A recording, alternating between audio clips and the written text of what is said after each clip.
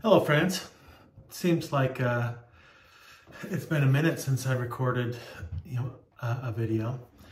I've been, traveling. I went over to Israel for 3 weeks, and it was wonderful. And I'm sure that I'll post some videos about that in the future. But today I wanted to talk about something that is going to be uncomfortable for a lot of people, and it's just how it is. And so to kind of breach this subject, I want to lead in with some congressional hearings that have recently occurred. And I mean, they're talking about extraordinary things in these video clips of this hearing. And I want you just to listen to what these men are saying before Congress. They have been sworn in. So what they're talking about, they're doing so under the penalty of perjury. And the things that they are talking about, I mean, not only are they shocking, but if they're true, they're game changers. So I want you to listen to what these folks are saying, and then I'm going to come back and just share some thoughts with you about this, and have a little announcement. Actually, I finished my book on Enoch, and I want to talk about it in conjunction with what these people are talking about, because it's this congressional hearing could not be more timely. So have a listen. See you in a few. Several months ago, my office received a protected disclosure from Eglin Air Force Base indicating that there was a UAP incident that required my attention. I sought a briefing regarding that episode and brought with me Congressman Burchett and Congresswoman Luna. We asked to see any of the evidence that had been taken by flight crew in this endeavor, and to observe any radar signature, as well as to meet with the flight crew. We were not afforded access to all of the flight crew. And initially, we were not afforded access to images and to radar. Thereafter, we had a bit of a discussion about how authorities flow in the United States of America, and we did see the image. And we did meet with one member of the flight crew who took the image. The image was of something that I am not able to attach to any human capability, either from the United States or from any of our adversaries. And I'm somewhat informed on the matter, having served on the Armed Services Committee for 7 years, having served on the committee that oversees DARPA and advanced technologies for several years. When we spoke with the flight crew, and when he showed us the photo that he'd taken, I asked why the video wasn't engaged, why we didn't have a FLIR system that worked. Here's what he said. They were out on a test mission that day over the Gulf of Mexico. And when you're on a test mission, you're supposed to have clear airspace. Not supposed to be anything that shows up. And they saw a sequence of 4 craft in a clear diamond formation for which there is a radar sequence that I alone have observed in the United States Congress. One of the pilots goes to check out that diamond formation and sees a large floating, what I can only describe as an orb. Again, like I said, not of any human capability that I'm aware of. And when he approached, he said that his radar went down, he said that his FLIR system malfunctioned, and that he had to manually take this image from one of the lenses, and it was not automated in collection, as you would typically see in a test mission. So I guess I'll start with Commander Fravor. How should we think about the fact that this craft that was approached by our pilot had the capability of disarming a number of the sensor and collection systems on that craft? Well, I think this goes to that national security side, and you can go back through history of things showing up at certain areas and disabling our capabilities, which is disheartening. And for us, I mean, like I said, it completely disabled the radar on the aircraft when it tried to do it, and the only way we could see it is passively, which is how he got that image. So I think that's a concern on what are these doing, not only how do they operate, but their capabilities inside to do things like this. A few questions for Mr. Favor. As an expert naval aviator, have you ever seen an object that looked and moved like the Tic Tac UAP? No. Did the Tic Tac UAP move in such a way that defied the laws of physics? The way we understand them, yes. Many dismiss UAP reports as classified weapons testing by our own government, but in your experience as a pilot, does our government typically test advanced weapon systems right next to multi-million-dollar jets without informing our pilots? No, we have test ranges for that. Do you believe that officials at the highest levels of our national security apparatus have unlawfully withheld information from Congress and subverted our oversight authority? There are certain elected leaders that had more information that I'm not sure what they've shared with certain Gang of Eight members or et cetera, but certainly I would not be surprised. Okay. You've stated that the government is in possession of potentially non-human spacecraft. Based on your experience and extensive conversations with experts, do you believe our government has made contact with intelligent extraterrestrials? Something I can't discuss in public setting. If you believe we have crashed craft, stated earlier, do we have the bodies of the pilots who piloted this craft? As I've stated publicly already in my News Nation interview, biologics came with some of these recoveries, yeah. Were they, I guess, human or non-human biologics? Non-human, and that was the assessment of people with direct knowledge on the program I talked to that are currently still on the program. And was this documentary evidence, this video, photos, eyewitness? Like, how would that be determined? The specific documentation I would have to talk to you in a skiff about. Gotcha. Yeah. Okay. So, and you may or may not be able to answer my last question, and maybe we get into a skiff at the next hearing that we have, but who in the government, either what agency, sub-agency, what contractors, who should be called into the next hearing about UAPs, either in a public setting or even in a private setting? And you probably can't name names, but what agencies or organizations, contractors, et cetera, do we need to call in to get these questions answered, whether it's about funding, what programs are happening, and what's out there? I can give you a specific cooperative and hostile witness list of specific individuals that were in those. And how soon can we get that list? I'm happy to provide that to you after the hearing. Super. Mr. Graves, again, I'd like to know, how do you know that these were not our aircraft? Some of the behaviors that we saw in a working area, we would see these objects being at 0.0 Mach, that's zero airspeed, over certain pieces of the ground. So what that means, just like a river, if you throw a bobber in, it's going to float downstream. These objects were staying completely stationary in Category 4 hurricane winds. These same objects would then accelerate to supersonic speeds, 1.1, 1.2 Mach, and they would do so in very erratic and quick behaviors that I don't have an explanation for. Okay. Have you spoken to commercial and military pilots that have seen these off of our East Coast? I have. Mr. Favor, what astonished you the most about the flight capabilities of these Tic Tac, very briefly? The performance, absolute performance. It was. And you're not aware of any other objects that anybody in the world has, in this world, that has those capabilities? No, I think it's far beyond actually our material science that we currently possess. Mr. Grush, thank you for being here, brother.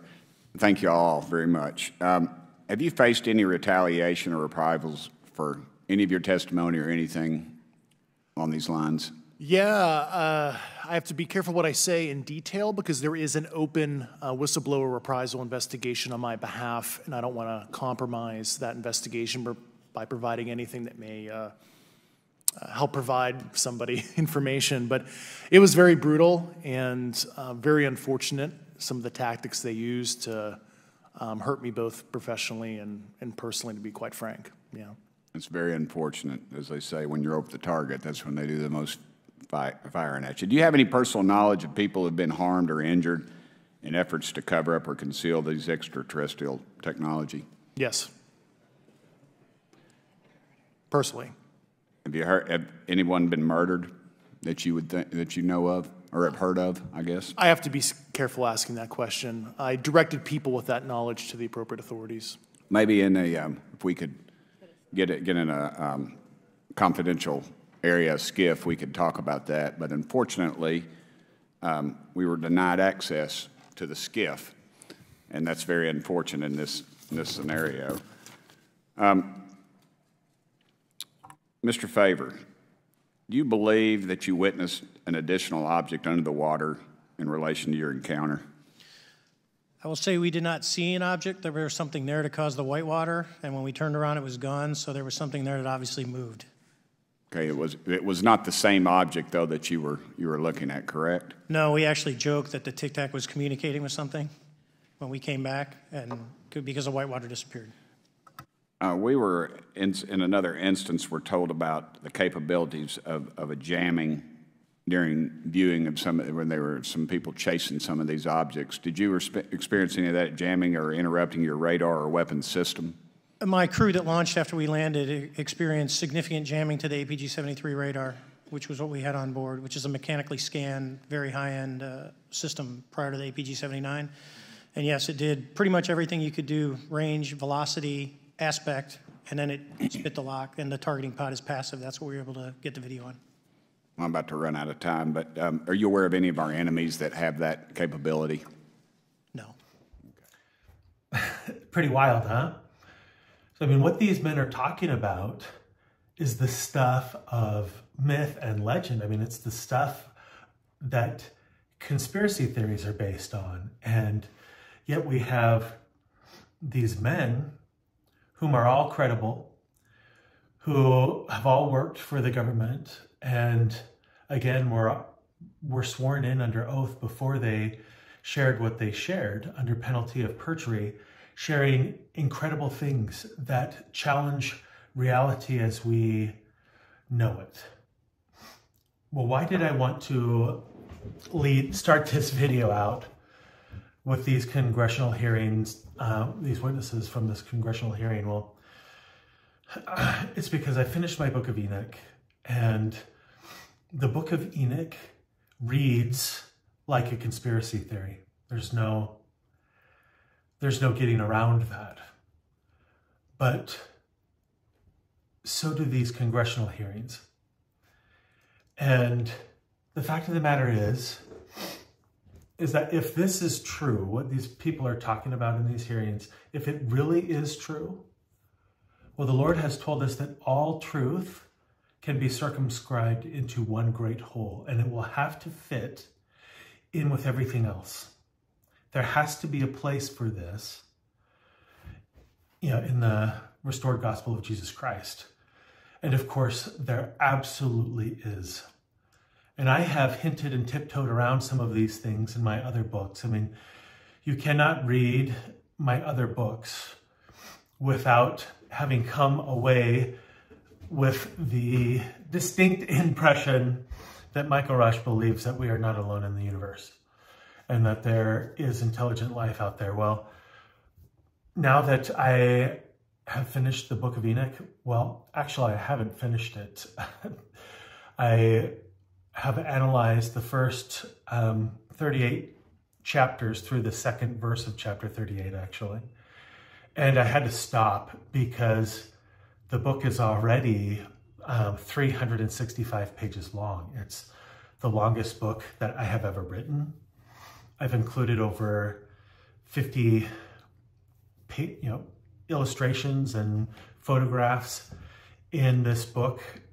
I have not done that in other books. Unfortunately, as a result of that, it's made it far more expensive than my other books. It's about 50% more expensive. I could have shrunk down the text and made the book shorter. I did that in A Remnant Shall Return, if you've read that one. And I've had so many people complain about how small that font is that I didn't do it in this book. And this book is longer than A Remnant Shall Return. So I apologize for the fact that this book will be more expensive than any other book that I've written. But it's also because of the nature of the book, the length of the book, and the content, the images within it. Now, I want to share with you a passage out of Luke. And this passage comes out of Luke 21. And this goes, I believe, hand in hand with these congressional hearings, with what these folks are talking about. And it also goes hand in hand with the book of Enoch. And I'll explain that. But this is coming from Luke chapter 21. And it's talking about what is going to happen in the last days. It talks about some of the signs, but it talks about what is really going to cause the issues in the last days.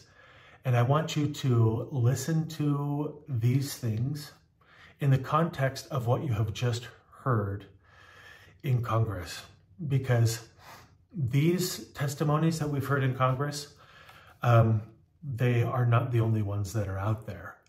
In fact, I mean, if you read the 2023 Congressional Intelligence Memorandum, there's a section in there where the Senate Intelligence Committee is expressing their great frustration with the Department of Defense for slow-walking the explanation of what is going on in our skies. And you can hear the Senate fuming over the fact that what they call transmedium craft, or, which is defined as craft that can travel through the vacuum of space into an atmosphere, and the challenges that are surround, atmospheric travel, and then going into the oceans and traveling through those, all the same crafts doing these things and doing them in ways that defy, our understanding of the laws of physics.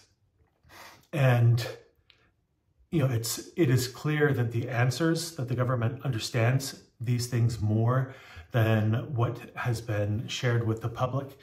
And it is causing the people on the Senate Intelligence Committee to be very concerned. And thus you're starting to have some of these congressional hearings like this, where they're going outside of the Department of Defense to get some of these answers. But listen to Luke, these verses out of Luke 21.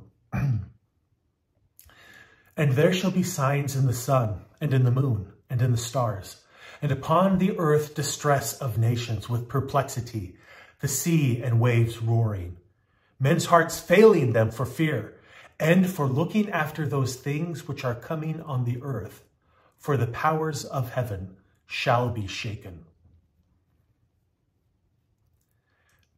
That's pretty incredible, what Luke is saying. And when you consider Luke's words outside of the conversation that has been had in the halls of Congress, it doesn't make much sense. But in conjunction with that, it makes a heck of a lot more sense. And I'll tell you what, when you understand what the book of Enoch is actually talking about, which again sounds like, a nonstop conspiracy theory, to, the next level conspiracy theory.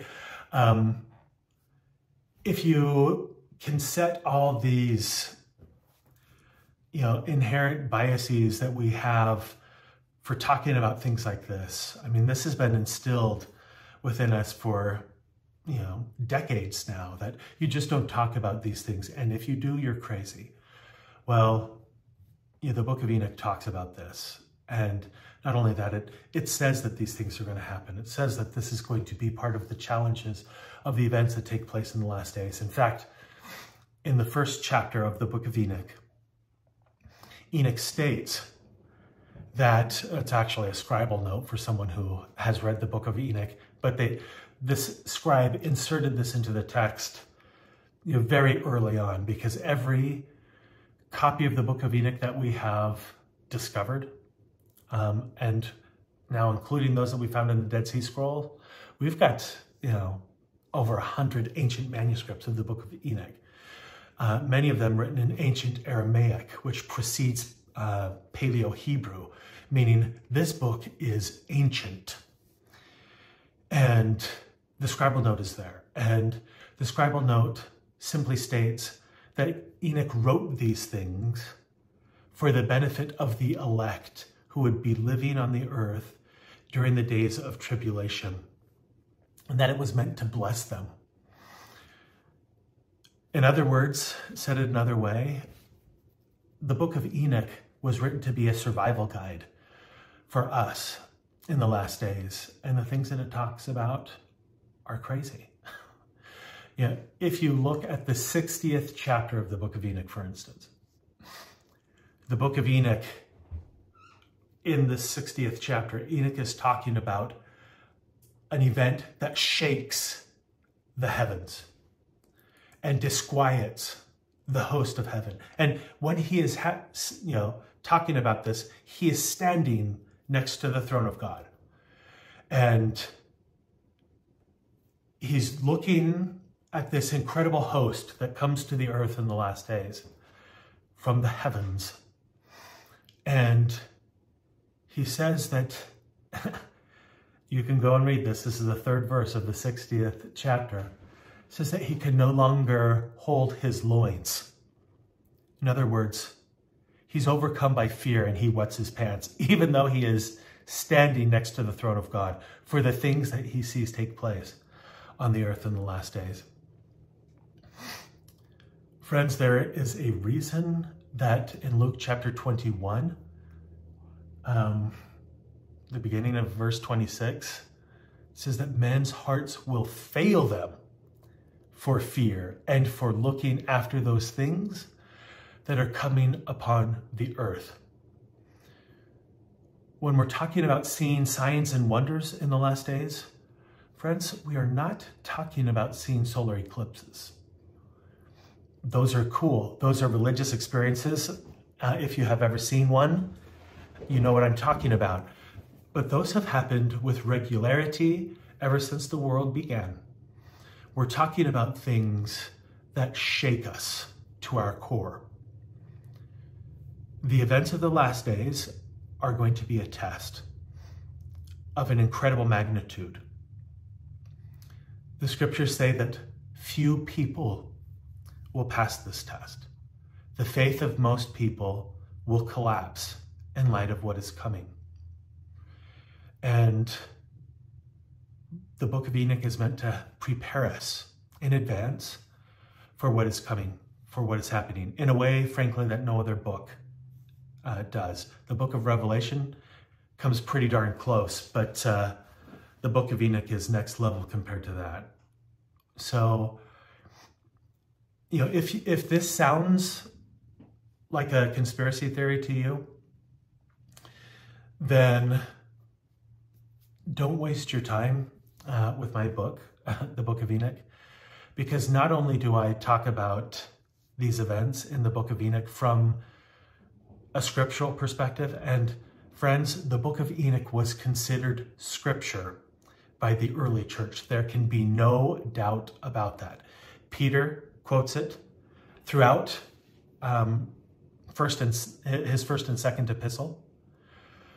John the Revelator quotes from the Book of Enoch in the first chapter of his writings. Jude quotes from the Book of Enoch. I mean, here you've got 3 of the original 12 apostles. You've got 2 members of the first presidency of the 12 apostles that are talking about these things. The Doctrine and Covenants, section 107, states that the Book of Enoch will be testified of in due time. Friends, the Book of Enoch is meant to be studied by us. Most people dismiss it because it reads like a conspiracy theory. I cannot deny that. It does. It's weird. I can't do a video, or I won't do a video about the details of the Book of Enoch, because I think that doing so would be a hurdle to people rather than helpful. Sure, those of you that have read all of my books, and are all in would eat these things up, but you are a very small minority. And I hope that for people that are watching this video who have never read anything of mine, the only thing that they've done is listen to other videos. The Book of Enoch can be read for free online. There's a website, sacredtexts.com, something like that. You can get on there and you can read the Book of Enoch from R.H. Charles, which is absolutely hands down the best translation of the Book of Enoch that there is. You can read it for free.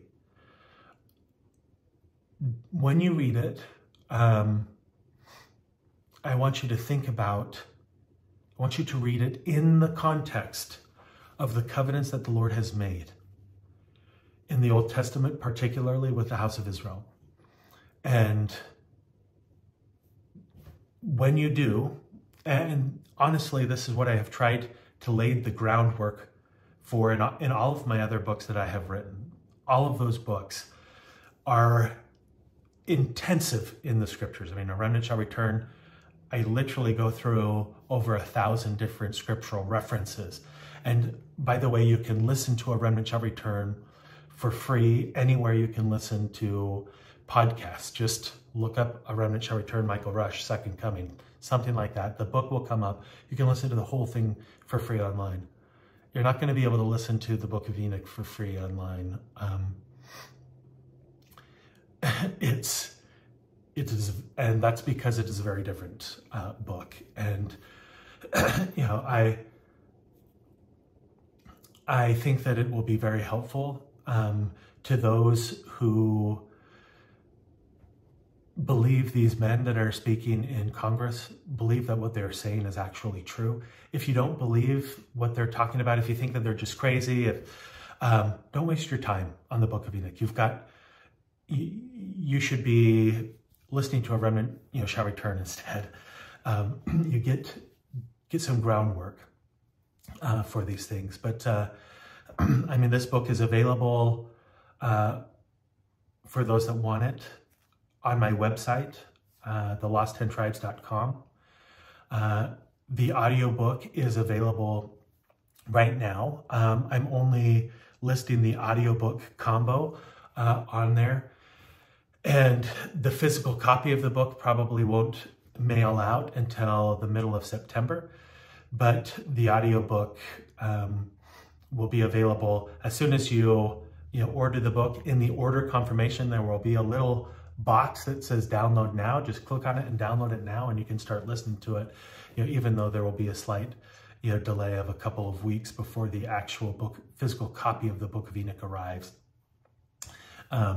because they need to be printed and then shipped out. So friends, I hope that you will think about the things that, regardless of whether or not you're going to read my book, I hope that you will consider the things that these men have testified of before Congress. Also, in June, Dr. Stephen Greer did a disclosure project at the National Press Club in Washington, D.C., where he had other whistleblowers. I think it's like a 3-hour presentation. You can go online and watch that for free. You need to be able to reconcile these kinds of things with your understanding of the events of the last days. And if you can't, you don't understand the events of the last days. Everything that I have talked about in my other videos and my other books, the fact that the whore of Babylon is real, the fact that there will be an antichrist of unbelievable power who will be godlike, who will do miracles in the eyes of all nations, and who will absolutely decimate faith, that is absolutely real. It is not figurative. We're not talking about a general feeling of Antichrist. We're talking about a man who overcomes the saints of God for a season. When I talk about the fact that Israel will be restored and that restoration will rival the exodus of Egypt, it all ties in. When I talk about the fact that reality is not what we think it is, that at its core, we believe in a supernatural God, and that reality is fundamentally supernatural. Everything that our religion is based on is at its core supernatural. If you can't get your mind around these four things, then I'm sorry, but you just are not going to make it. These things are going to shake you too much. Frankly, they're going to shake everybody, regardless of what you understand. This is why your President Nelson says, listen, unless you have the constant guiding influence of the Holy Ghost, you will not survive the events of the last days. And the Holy Ghost is a lot trickier than most people understand. It is a still, small voice. It is the hardest voice of all the voices that are out there. Every other voice is loud and proud. It rings in our ears. We cannot help but hear those messages. The still, small voice is very quiet. It's one of the reasons that so few are going to, make it. But, the Lord is merciful. He is far more merciful than we understand, than we're ready to accept, than we're willing to accept.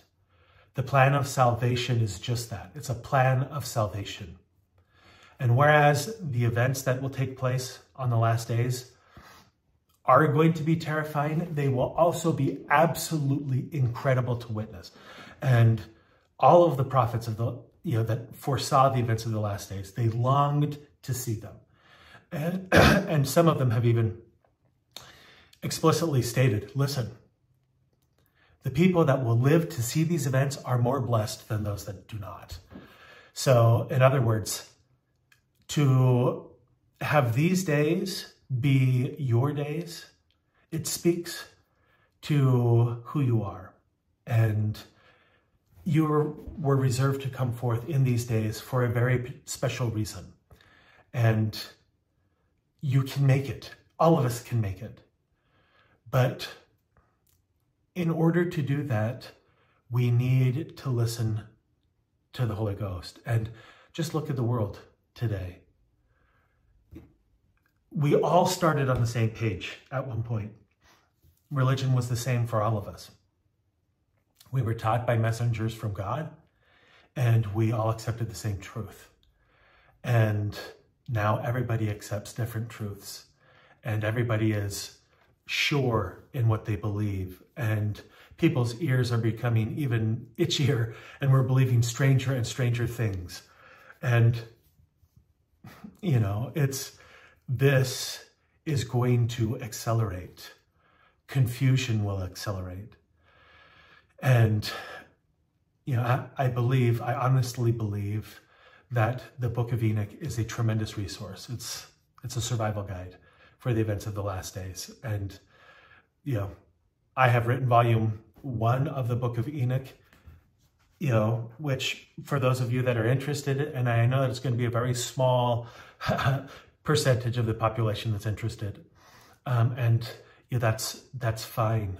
But I do believe that, when the Lord was talking about being the salt of the earth, it takes very little salt to change things. And I believe that it will take very few people who understand the events of what's going on to make an incredible difference.